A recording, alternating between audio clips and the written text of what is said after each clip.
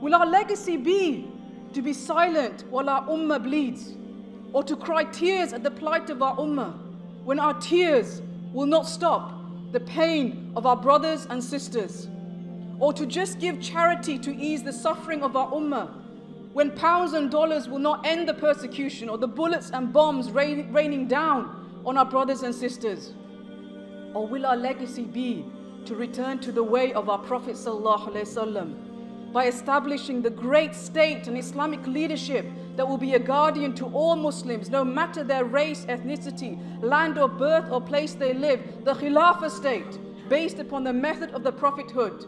a state that will once again mobilize its army to defend the honor of our sisters, protect the blood of Muslims and liberate every inch of occupied Muslim land,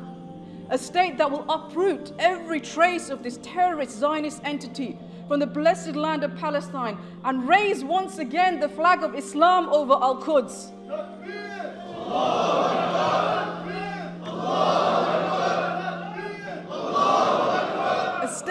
A state that will open its lands to the Rohingya and all oppressed Muslims so that they finally find their true home. A state that will free our dear sister Dr. Aafia Siddiqui from her prison walls and return her to the arms of her children and family.